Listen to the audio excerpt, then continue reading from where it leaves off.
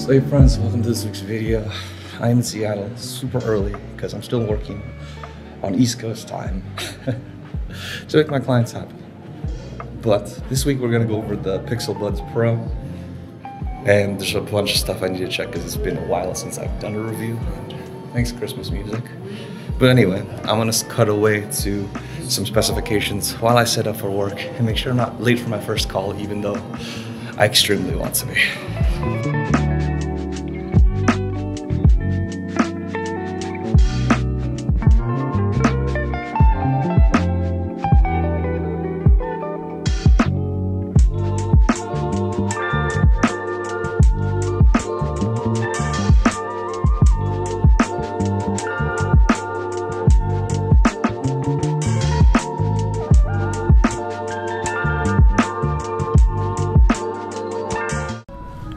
So the first block of meetings are done. Things I did notice is that I'm running on ANC right now, and I can definitely still hear the music that's being blasted. Like all this Christmas music. It's still here, relatively solid. However, if you're playing music, you really don't hear it. However, if you're just talking like on a phone call or just listening without music, you definitely will hear some of that come in. So like in a cafe setting, I could imagine if you're listening to like a podcast or like an audiobook, you might be able to still hear everything around you from like a music perspective in terms of external stuff. However, we'll do some more testing and see how they perform like outdoors and things. But let's continue with the meetings because I have a million before the holidays. So I'm an idiot and I left my laptop upstairs. However, luckily, these first calls are mostly just screen share, so I'm gonna use my phone. I've been talking for about an hour, so it's 6:40. I started calls at 6. So let's see how long this lasts until I have to actually go upstairs and get my laptop, but also let's see how long this charge lasts.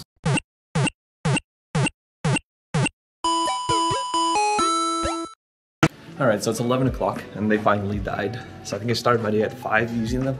So I got about 6 hours, not too bad. Keep in mind that the battery or the level of volume that I was using is pretty much like 80-90% on calls because, you know, people's volumes of their headsets are different. So it was a little bit higher than the projected 50 or 60% that you're supposed to be, that Google used for their, you know, 7 or 8 hour estimation. But I'm gonna go to my room and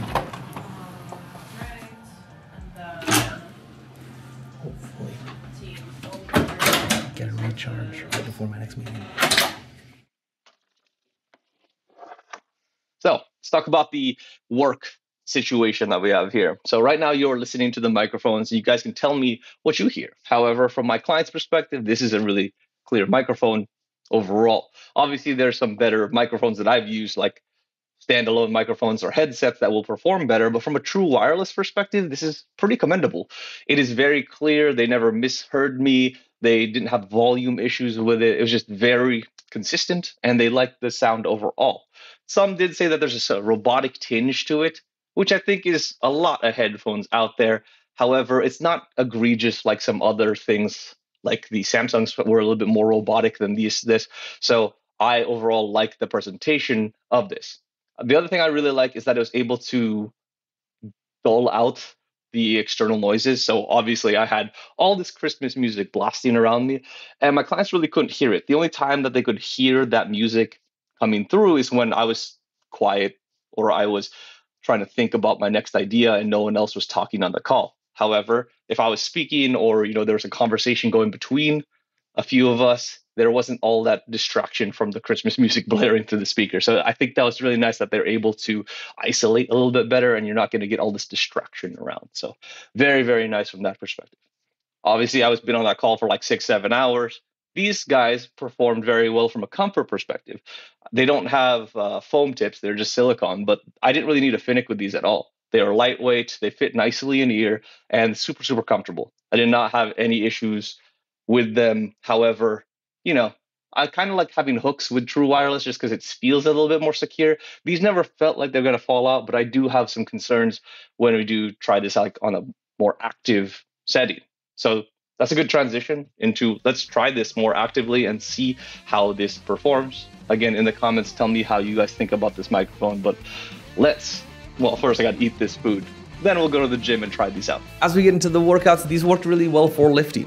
I did not have any issues with these moving around. They felt pretty close to ear. They were very lightweight. So for an hour, 2 hours of lifting, you probably won't feel anything because they're not very far off your head, so you shouldn't feel any sway or any movement. However, not everything is sunshine and rainbows, and that's where I started seeing the degradation once we start moving to more cardio-focused workouts. Slow runs, walking, all that sort of stuff, you're fine. You're not gonna really have any issues. It's when you start picking up the pace, that's when you start feeling that stethoscope effect and like those headphones are not perfectly secure in your ear. Again, this is when I wish they had a wing just to keep that really secure and snug in your ear, and the earbud doesn't have to move around a lot and it just has a lot of structure to keep it in place. But since they are wingless, they do seem to be moving around a lot more when you're heavier stepping, changing direction, jumping around. And at the end of my jump walking workout and I built up a lot of sweat, that's when they finally did fall out. So in terms of an overall recommendations, again, lifts, more static workouts, slower things like yoga, you'll be fine. However, once you start changing directions, jumping around, and start going through more fast-paced activities, that's when you really feel that these are not secure. And so for my recommendation, I can't recommend it for those people who are gonna run and do more of those agility type drills. During this workout, as well as many different parts in this trip, I watched video content to make sure that the audio lag wasn't a problem. Reading through forums, a lot of people had issues with their Pixel Buds Pro right out of the gate, as well as all the way up to November 2022. So I wanted to make sure that this wasn't a problem for me, and watching a bunch of different YouTube videos, watching Crunchyroll, watching a bunch of different streaming services, I did not really have any issues with audio lag. Everything seemed synced up quite well. Looking at the stats, it rates at 137 milliseconds. I believe this is a little bit more than what the AirPods Pro 2 have at 127, but overall in averages, you're usually looking at like 200, 250 milliseconds on most true wireless, so this is actually really good and you shouldn't have an issue. Hopefully, if you're on the latest firmware, you shouldn't have these problems, but let me know if you guys are having issues with your Pixel Buds Pro with this. It's just not something that I've seen. Okay, so watching that video, I kind of realized that there's been updates since his review. So let's talk about that. So obviously there's been some updates since MKBHD did that review, and I want to talk about some things that still apply and some things that don't apply. Starting off with the things that don't apply is that battery life. As he mentioned, he still had issues with volume, but he found a very pleasant upper end where it wasn't overbearing. However, as a result of that lower volume, I don't get that 7-hour mark with ANC on that he got. I was much under that on phone calls, and with music, I also felt that because of the fact that it was not serviceable under 50%. It wasn't serviceable at 60%. You just need to be at higher volumes, and as a result, it's just gonna die faster than projections. So I don't know how he got that, but it's not working on my unit. The other things that he was mentioning are the controls. In terms of the controls, he was having a lot of issues. I think they've done a really good job about fixing that, especially because I've been using this in rain, I've been using this in a bunch of different areas, I've been using this on planes, like everywhere, and I don't really have issues with how small they are. The only thing that's weird is that the up and down is just a little bit counterintuitive because it's kind of a reverse pull. So to go volume up, I have to actually swipe down, and to go volume down, I actually swipe up. So it's a little bit counterintuitive there, but in terms of reliability and mispresses, I'm not really having an issue there. It's like a lot of the time I get the action that I want. So I think they've improved on the firmware there. The big thing that I saw that he missed out on was the actual sound. So he did not have an EQ, and that was something that he was hoping that he could get from it, and they have included that. So going into the app, you can see that they have a sound section, and that's where not only do you see the noise cancellation and stuff like that, but you see an equalization. So pretty basic of like heavy bass, light bass, balance, but they've also included the settings menu, which you can actually customize your own. So moving these sliders around will give you a custom EQ. Obviously, you don't have the curves. There's no visualization to help you kind of really tune that in. However, people asked for an EQ, and they delivered in the firmware. So awesome that they did that. So there's definitely been some improvements. The main thing that I noticed from his review that stays consistent is the power of the ANC and the transparency. ANC is B tier. It is serviceable. It does pretty well on a flight. However, with a lot of loud noises coming through, you still will hear that like high-pitched noises or even higher-pitched like white noise come through. So it's not perfect in that sense because it's just missing some stuff that would make it better. Unfortunately, there's not a way to resolve that, even with their features of like a better seal. It's just that's how powerful the ANC is. Maybe they can make it better in firmware, but right now, over many months of use, I haven't seen any updates that have improved that. And then in terms of the transparency mode, it does a pretty good job as well, but it's not as natural sounding. It's not as powerful as some other competitors out there like Apple and Neura and some of the bigger players out there. It's not, well, not bigger players, but just all their players out there. It's not punching as clear and as loud as them. And that's something that I think that they can definitely improve. Microphones in general could be better. So I think if they improve their microphones on a future version, they'll have better ANC, as well as they'd have better just phone calls in general. But while we're on ANC and we're on transparency mode, let's go into some samples so you guys can hear that for yourself.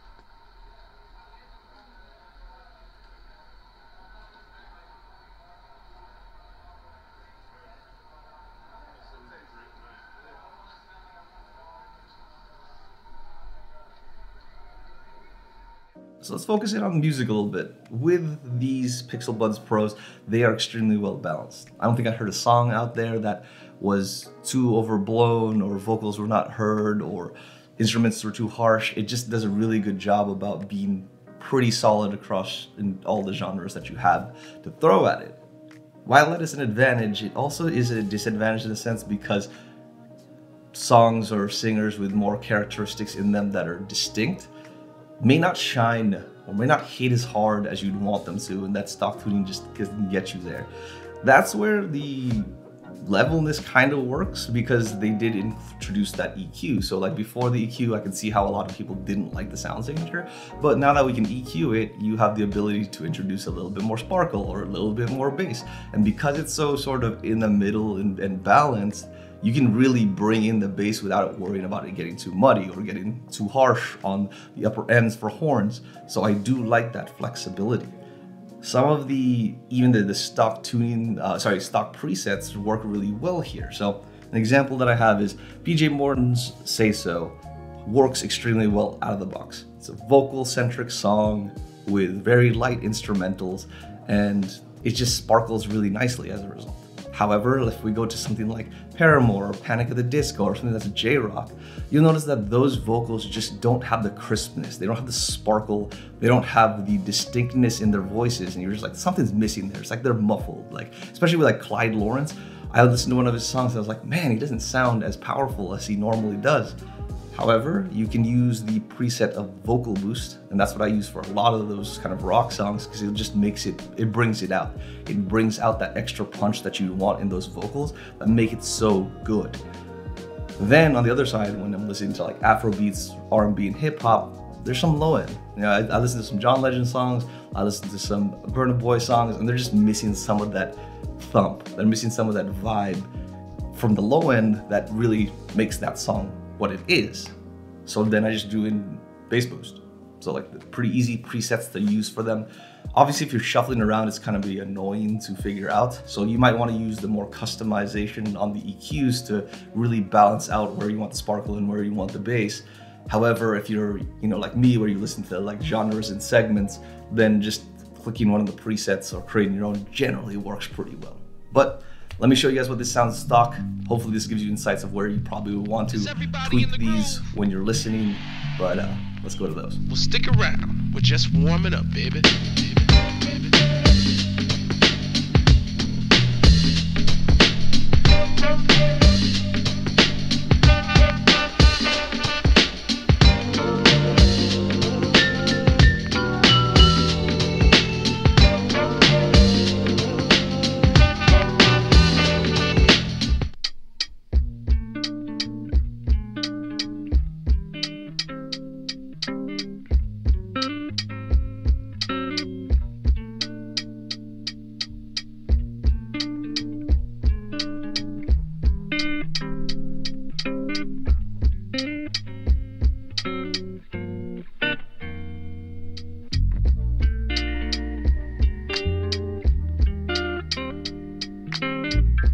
So obviously Google has done a lot better job with the Pros than they did with the A series. If you don't remember that, I freaking hated the A series for a lot of different reasons. You can check that really quick duet I did above, but these are much better. Connectivity, sound, reliability, those are all there. And that's the reason why I will be recommending these. Obviously there are some downsides to this. Like I wish they kept the wing from the A series. So like they may not be perfect for all people working out. Some of the sound signature stuff isn't there out of the box, but thankfully they've introduced things like the EQ and the presets that will actually allow us to get the sound that we'd like. So while it might be a falter, they've compensated that in firmware, which makes me very confident that they'll continually improve these. Again, like things like ANC and Transparency are serviceable. They're very strong, but they're not top tier, but maybe they'll improve them over time with firmware. Time will only tell. But right now these run for about 190 bucks. However, I've seen them on sale for like 170, 160. So if you can get these on sale, even better. But I think these perform a lot better than other headphones in this price category. So if you're looking for something that's very Android focused and relatively cheap compared to the market, then these are a great option for you. If you have any questions or you would like to purchase that, check in the description, but leave me comments and ask any questions you might have if you're still looking at these guys. As always, please consider liking, subscribing, commenting, doing all the things that you normally do on a video that you like and love. And to my OGs, thank you for giving me ideas for content. It helps me drive the things on my channel, as well as making sure that people get to see what they want and get some assistance on what they're trying to purchase. Love doing that, as you know. But as always, I appreciate you. See you soon, hopefully, if work lets me. But yeah, see you soon.